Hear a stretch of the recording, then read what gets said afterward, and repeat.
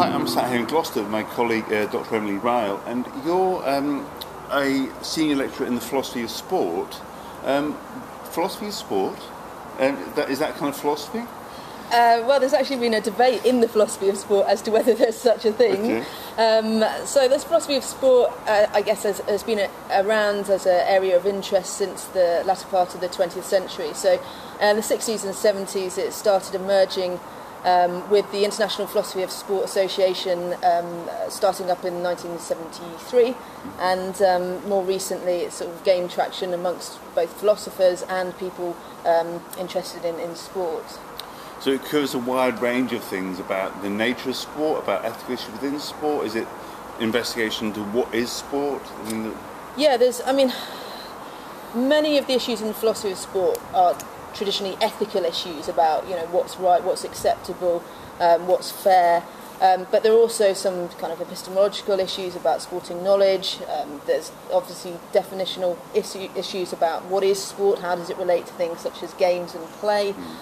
So there are other issues that aren't just ethical issues. So it isn't just a branch of philosophy dealing with certain ethical issues, it's actually got its own kind of content. Yeah, it obviously takes a lot from many other areas of philosophy, but there are particular issues in the philosophy of sport that probably aren't considered elsewhere in other aspects of philosophy. And given, I guess, that sport has become so important to our culture and so central to our kind of leisure, to entertainment, to the way that we relate to, for many people, the main way they relate to kind of their bodies and things, and the bodies of others, is through this idea of sport, or various types of sport, either observation or participation. There's probably quite a lot to say.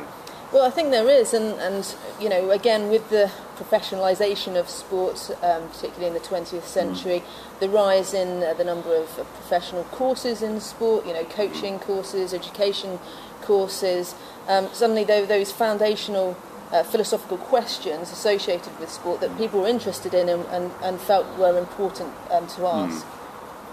Absolutely. Well, I suppose for young people who aspire to be coaches or to work in the sports world, which is a very big area of employment, a very big part of our culture, they ought to study philosophy?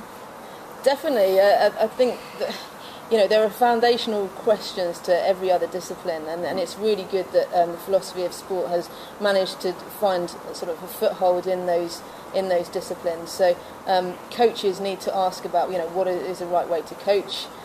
What is important about sport? Is there anything important about sport or valuable about sport? And the same with education. But also sports scientists. There's lots of ethical questions in sports science that need consideration.